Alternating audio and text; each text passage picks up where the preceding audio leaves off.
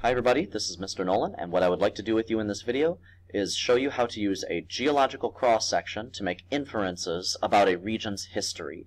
That's what I want you to be able to do in this video. So what that means is, can we figure out what happened in a region over the course of geological time, ancient time?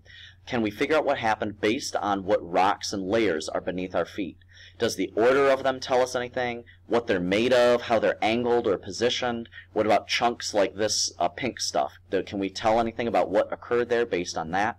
So that's the idea here, is looking at a cross-section like this one and figuring out what happened in the geological past.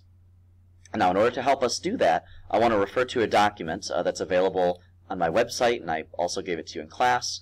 It's this document. And what this document is, it's the importance of layers, not just for cakes.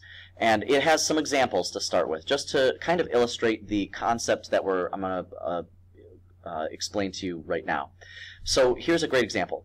Every day my dad reads a newspaper. When he's done, he places it on the coffee table. He does this every day for 1 week. Now we can use the books on down here to serve as newspapers, but we can use this as a visual. So if we imagine that my dad has a newspaper down here, he slaps it on the table, and then as the week goes by, he puts one paper on top of the other. So if you look at this stack of books or newspapers, which of these newspapers are older? The ones on the bottom or the ones on the top?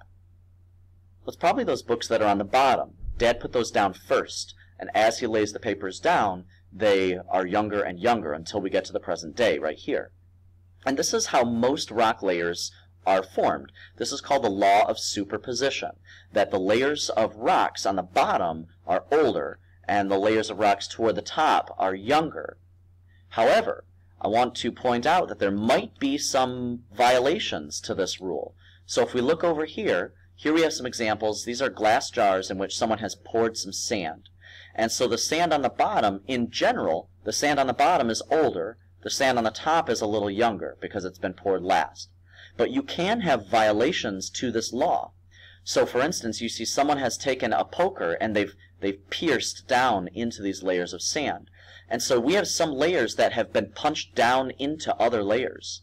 Or if we look over here, not all the layers are perfectly flat. Some of them are blobby. There's some that have fatter areas and then there's thinner areas. So there might be a few violations to this law of superposition. But in general, rocks on the bottom are older, rocks on the top are going to be younger. So let's go ahead and look at a few examples, and then we'll do some sort of practice problems.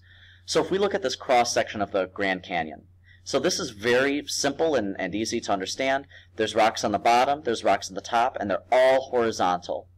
And so in this case, we can assume with some pretty reasonable certainty that the rocks on the bottom are old, and as we go up, the rocks are younger. But also, the Grand Canyon has been cut away. So what was more recent? Were the layers laid down first, or did we get this big gaping hole? Well, it was probably the layers that were laid down first, and then they were cut away by the Colorado River. So in another activity, we're actually going to talk a little bit more about the Grand Canyon. But this is kind of a simple example. If we look over here at 2, these layers are sort of interesting. Do you notice anything kind of interesting about these layers that's different from these? Well, the big thing I notice is that they're curved. They're actually bent a little bit. So it looks as though these layers were laid down oldest to youngest, but then they bent. They were bent. And the reason that we know that is because of how sedimentary rock is laid down. So we'll talk about that in a moment. These ones are actually bent. You might notice that fault there too. These rocks are really weird because these rocks they have layers, but they're all accordion buckled up. They're all squished. And so maybe the layers were laid down, and then after they were laid down, they got squished together and they were buckled. So we'll look more at what that might be going on there. Here's an interesting one. These rocks are pretty straight, right? They're pretty flat, so it looks like they were probably laid down straight. But then there was a crack that showed up right here. And it looks like the right side of this formation slid down. It actually got pulled or it fell down compared to the left one. The left one, it looks like, stayed put. The right one slid down. And so we don't always see a perfect older to younger layering. Sometimes you have other funny things going on. You have bending and you have squashing, you have faults. There's other things that can happen here. So let's get a few things out of the way as far as different types of rock and what do the different types of rocks say about how they were formed. So I'm going to go a little bit out of order here. We just talked about the law of superposition, that the rocks on the bottom are usually older and the ones on the top are usually younger. Well, that's the reason why we have that law is because most rocks are what's called sedimentary. So sedimentary rocks are rocks that are deposited as a result of water. So water has, maybe a river eroded a bunch of rock sediments, and then those sediments floated out to sea, and those sediments fall down, and they form at the bottom of the sea, and then those form rocks later on. And so we call those rocks sedimentary, right? If a rock is laid down in the water, it forms these nice, perfect horizontal rows because it's being poured down in the water. So if you imagine taking a water bottle, filling it with sand, and shaking it up, and then letting it sit still, that sand is going to form a nice straight layer on the bottom of that water bottle. So that's what we call sedimentary rock, rock that's formed in water. Igneous rock, on the other hand, is rock that's formed as a result of volcanic activity, which means magma and lava. So if we're talking about igneous rock, does that really need to form horizontally, or can it form in other ways? Well, it turns out that igneous rock, it can spill out onto the surface like magma, or like lava, but it can also push up through the layers, and it can cut across layers. So igneous rock does not have to be horizontal. It can actually cut across layers, kind of like these pokes that we saw going through our sand. Then maybe that's like igneous rock pushing through those layers. And then the last one we can talk about is metamorphic rock. Metamorphic rock is basically rock that has been heated and squeezed, or at least one or the other. So maybe this is an example of metamorphic rock that has been laid down and then squashed so that it buckles and forms these wave shapes. So these are the different kinds of rock, and the kind of rock we're looking at can tell us what happened in the history at that time, in the geological history. So let's look at some simple examples of geological cross-sections in order to figure out what order were they laid down. Okay, so what I'm going to try to do here, I'm going to try to use my, my screen record here in order to do a little bit of writing. I'm hoping that my screen recorder captures this. But what I have here is a geological cross-section. We see they're labeled by letter, B, E, C, D, and A. Now the law of superposition tells us that B is oldest, E is a little younger, and then C, D, and A. But I want you to think about this for a minute. I don't know if you can see it very easily on your screen, but notice that B has these little stars next to it, and you might be wondering what those are. Well, if you ever see those stars, what that means is that the layer outside of this has been melted. So E has been melted by B. Now, what kind of formation is going to melt something? Sedimentary, deposition, or igneous rocks? Well, probably igneous rocks. Those are magma or lava. So what those little stars tell us, I'm teaching you this right now, what those little stars tell us is that B melted E. Now, in order for that to be true, E must have already been there. We must have already had E, and B pushed up through E. B must be igneous, and E is some other kind of rock. So E actually existed first, and then B pushed up through it. There's a name for B. B is called an intrusion, because that igneous rock pushed up through E. The other thing that we might notice is that the top of E is jagged. And then notice how B is actually cut off right there. B has almost been decapitated. It's been cut off. Well, what could that tell us? Well, what that really means, if you see an uneven layer like this, what it almost always means is that erosion has occurred. So E first existed, and then you had B, and then there was erosion. But then, now look at this. C, D, and A are flat. They're perfectly flat, which means that they're what's called sedimentary.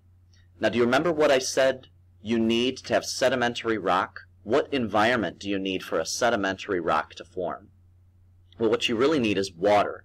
So C, D, and E, and A here, C, D, and A, were formed in the presence of water. These are sedimentary rocks. We know that because they're perfectly horizontal, and I bet that C is limestone, and D and A might be sandstone or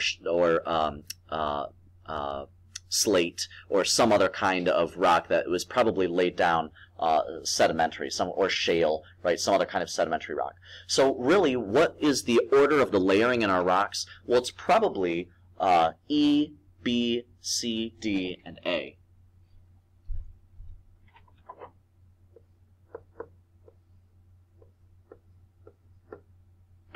So that's probably the order that this has taken place. But I think it's also important to add a few other things here. Note that E came first, and then B, and then there was erosion. So B intruded, and after B, there was erosion.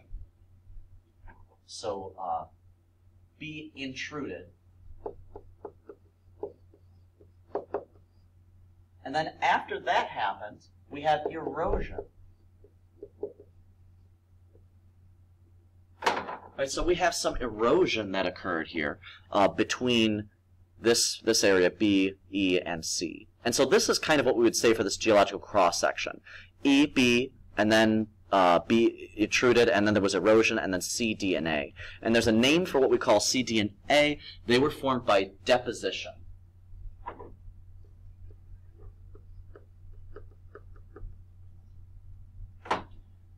Right, and so this is what we would say has occurred in this example. Now, if we look down here at the next example, we see a bit of a different situation. We see A down here, and then C up there, and then B is cutting right across the middle of them. Well, the law of superposition suggests that A is oldest, C is youngest, or younger, and then B is probably the youngest. However, I'm not so sure about A and C. Notice that C has been melted. C has these little stars on it. That means A melted C. C has been melted. So what that means is that first we had C, and then A intruded, and then after that B intruded also. So we have first we have C that already existed, then A intruded, and then B intruded. So the order here from oldest to youngest is actually C, A, B. C was there, A showed up, and then B intruded. There's a name for B. Depending on the angle of B, this looks like what's called a dike. So if you have igneous rock that pushes up across layers like that, that's what that's called. If it's horizontal, if it's between layers, it's called a sill. So it's probably C, A, and then B. I'll show you one or two more examples, and then I'll cut you loose. So let's look at one like this. I'll zoom in a little here. Let's look at this example. So we see that these are colored. That's nice. Let's kind of figure out what might have happened in this example. Let's see if my screen works here. All right. So we have P, K, M, S, and X. So these are all horizontal, and so it seems like that's a reasonable suggestion that that's the layer that those went in.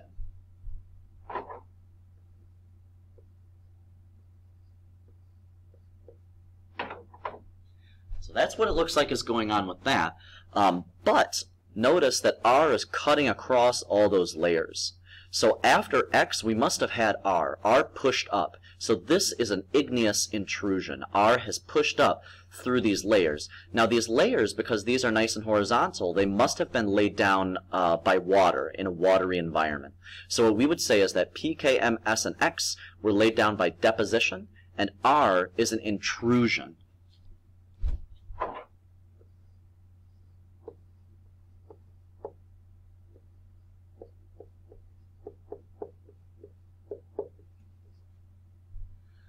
The next thing that we see is that after R has pushed up through, you can notice that X is jagged. Notice how X is wavy and jagged?